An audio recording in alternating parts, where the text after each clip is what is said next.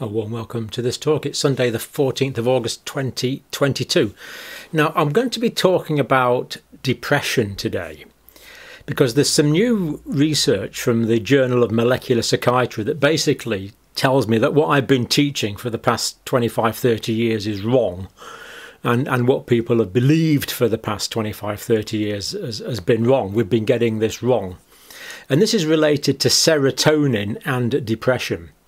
Now, for all these decades, we've been teaching and working on the assumption that depression was caused by the lack of serotonin. In other words, the lack of this serotonin neurotransmitter, this chemical transmitter in the brain. The lack of this serotonin is what was depressing mood, deficiency, depression. Deficiency of serotonin causes depressed mood, causes depression.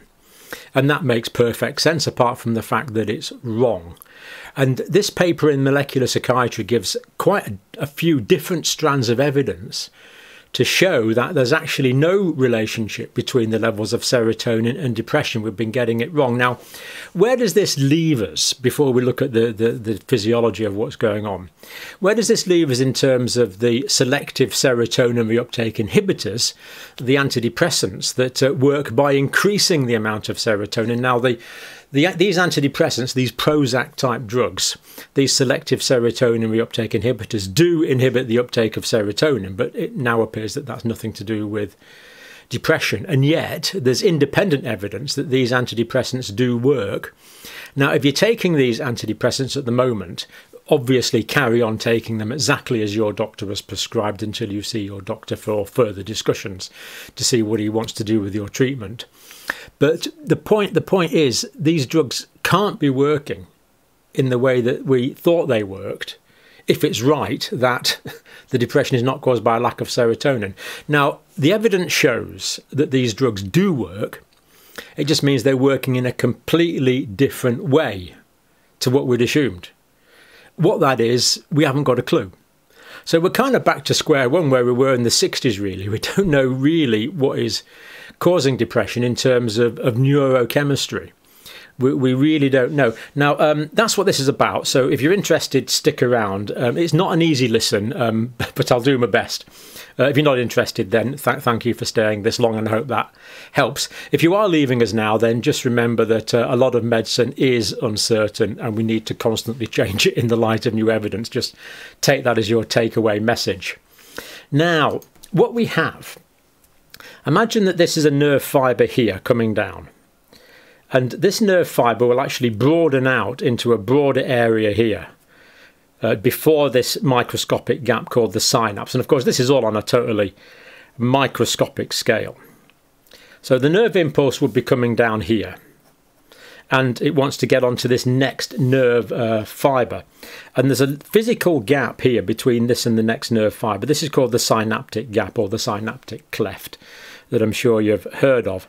And then this carries on and goes and does something else, stimulating some other part of the brain, for example.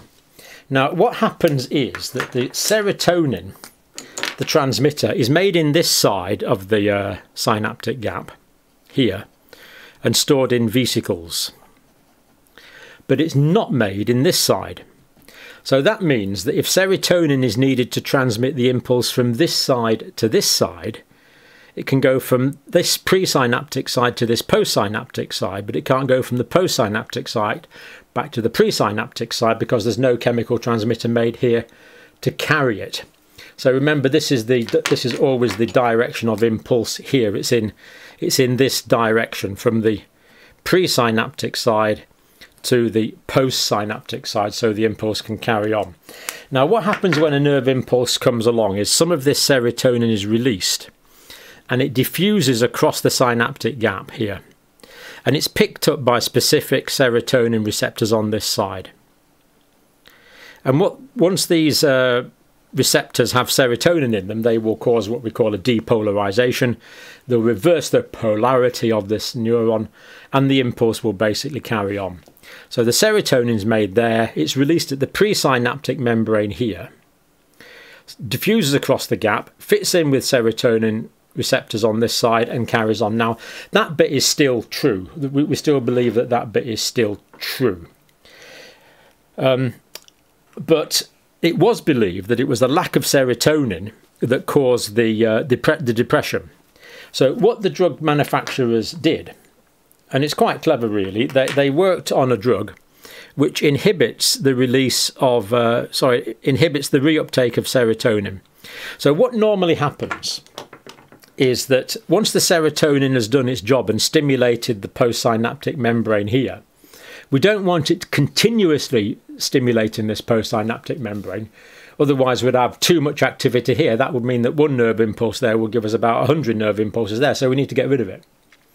So some of it's broken down by enzymes, an enzyme called monoamine oxidase. But a lot of it is simply just reabsorbed back into the presynaptic membrane, like that. And that makes sense because it can be used again. It can be recycled. But selective serotonin reuptake inhibitors do just what it says on the tin. They select the serotonin, they stop it from being the reuptake of it. So they're selective serotonin. In other words, they're only working on the serotonin, but they're reuptake inhibitors. So they are preventing the reuptake of they're inhibiting the reuptake of the serotonin from the synaptic gap back into the presynaptic membrane. Now, if you're inhibiting the reuptake of serotonin, if you've got less serotonin going back into the presynaptic membrane, less is being reabsorbed. What's that going to do to the amount that's left in the synaptic gap? Well, if there's less being reabsorbed, it's going to increase that amount. So it increases this amount of serotonin. So there's more serotonin here, so we get more stimulation. And because depression was believed to be caused by lack of serotonin, increasing the serotonin treats the depression. That's what was believed. Now, what happens also is that some of the serotonin leaves the synaptic gap and it's broken down into a metabolite called 5-HIAA.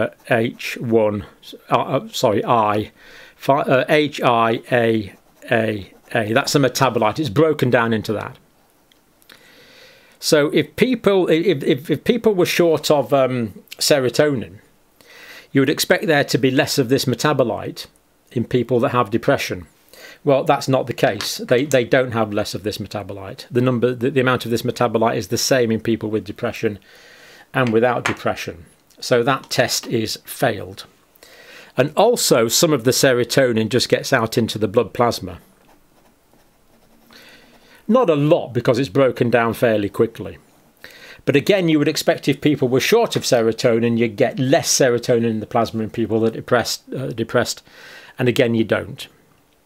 So less serotonin there because people are depressed. Less serotonin in the plasma is what you'd expect.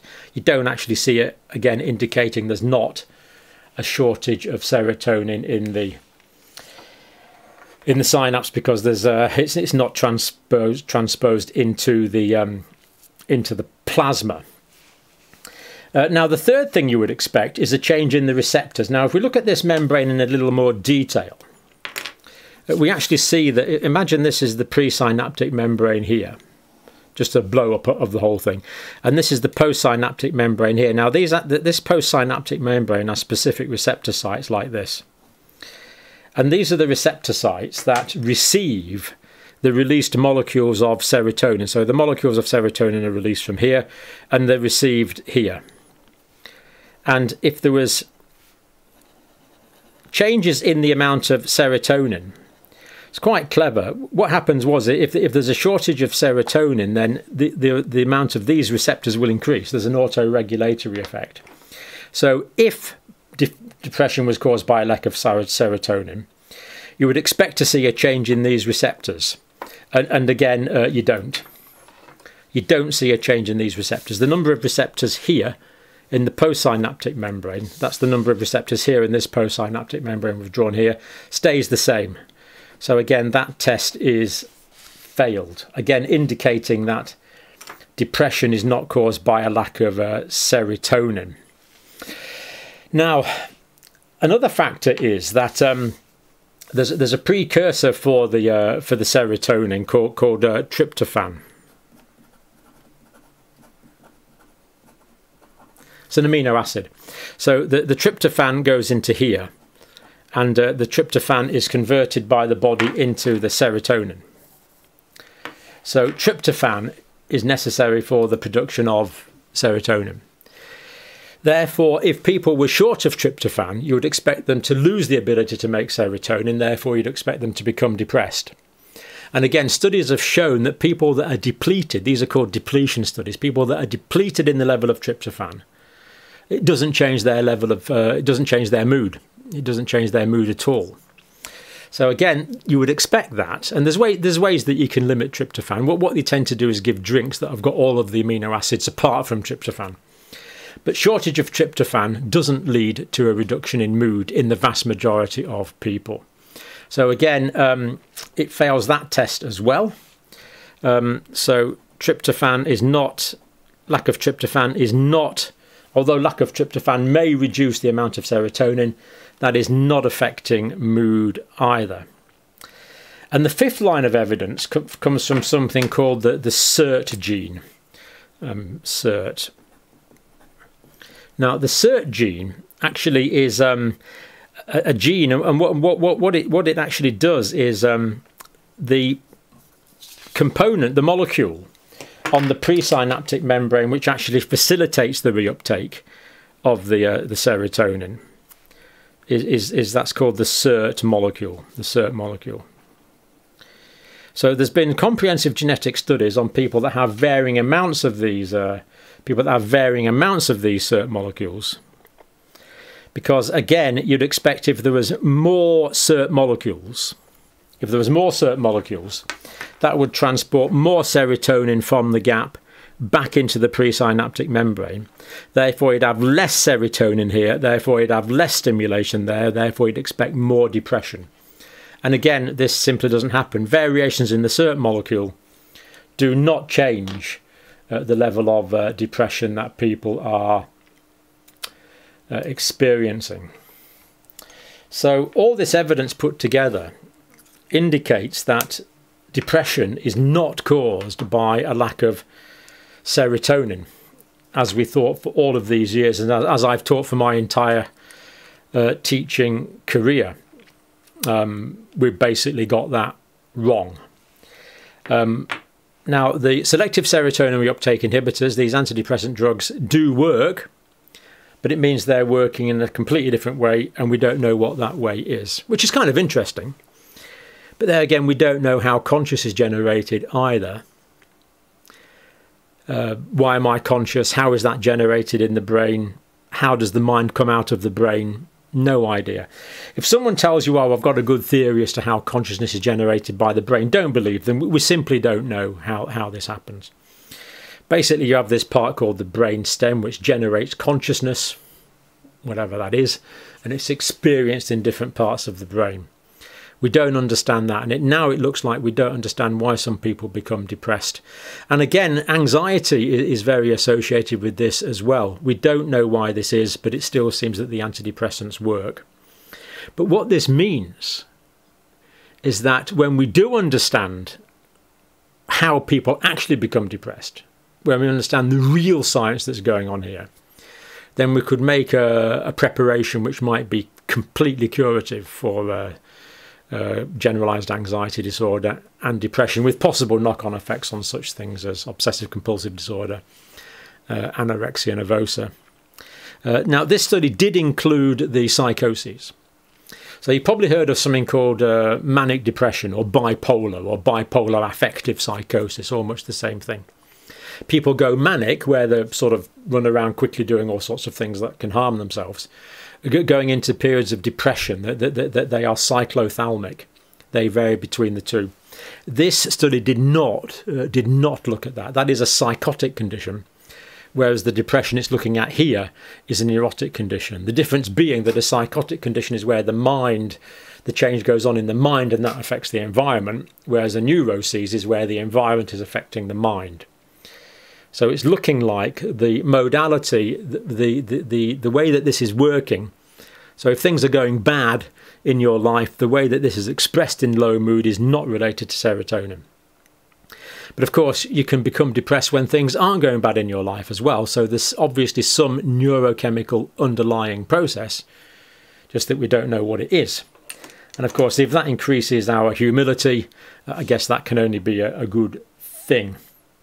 Now, I had prepared lots of notes on this. I'm not going to go through them all. It's a bit mind-blowing. It's a bit complicated. It's all ups and downs and sideways, and increases in that mean decreases in the other. So I'm not going to put that on, but I will paste them in the description. And if people are interested, we can always do that. But of course, there's the link to the original study there. So there you go. We don't know what causes depression. And we don't know how selective serotonin reuptake inhibitors treat depression, but we do know that they can be very effective in depression for many people. And that's an interesting one that you could talk over with your prescriber. And thank you for watching.